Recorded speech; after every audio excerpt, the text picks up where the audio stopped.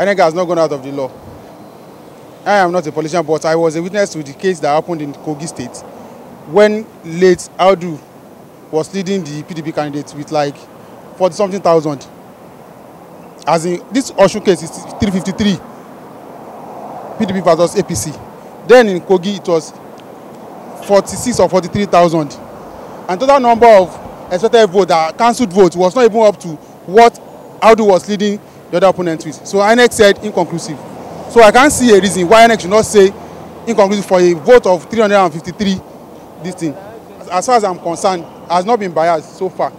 If Adeleke Abi, what is the other guy name? If the APC candidate is the one leading with 353 votes, and they still have 3,900 and something cancelled votes, INEC would have gone ahead to say same thing. People that are shouting now that they should have declared Adeleke, they were the one that was saying it was right for INEC to have declared Kogi election inconclusive.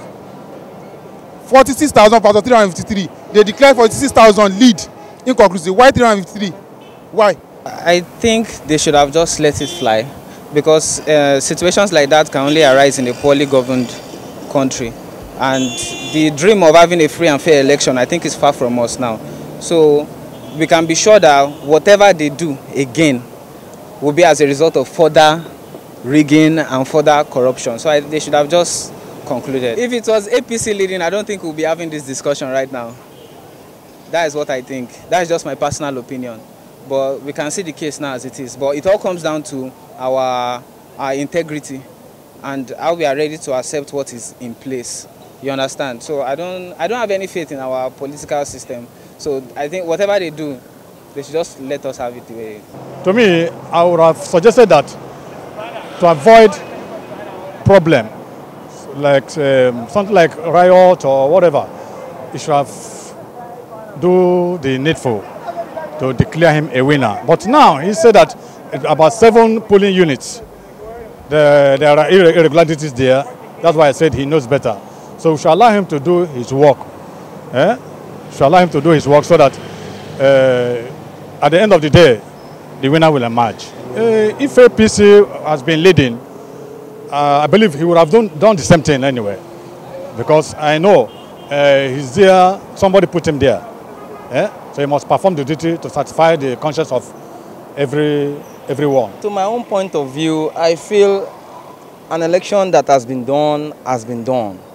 And the result that is supposed to be announced is supposed to be announced. There's no essence of saying the election is the result is inconclusive, meaning there's something else attached to it. If you are running in a democratic system, when an election has been conducted, the result should be announced. There's no point saying the result is not conclusive. See when? What if they run if they undergo a rerun and the result still comes out the same? What would they do? So I feel there's no point of declaring the result inconclusive. But if APC won, they would have declared the result, the election concluded. There wouldn't be any English like inconclusive. It's right. It's not like before. When anything can happen, they can rig election anyhow. I believe INEC have improved.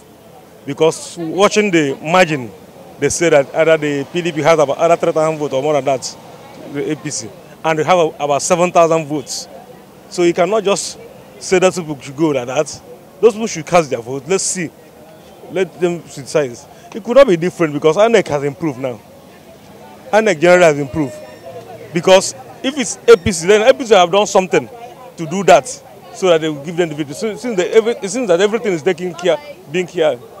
INEC is trying, INEC have improved. So they cannot declare him because the things still remain unconclusive. So they should allow INEC to do their work. Nobody should interfere in INEC work. They should allow INEC to do their work. Whoever the INEC declare the winner, let that person go. It's a right thing, because based on the result given, the numbers of invalid papers are more than the valid one. What happened to Mr. A must happen to Mr. B. If it is APC that was leading, and they discover such a thing happen, it's the same thing. INEC will go ahead and say, no, the election is inconclusive.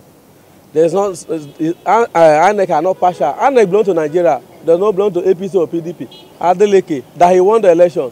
If they say elections are inconclusive, why must they say Adeleke is the winner of the election? No, I think they mention inconclusive. INEC say it's an inconclusive election. Why must they claim as a winner?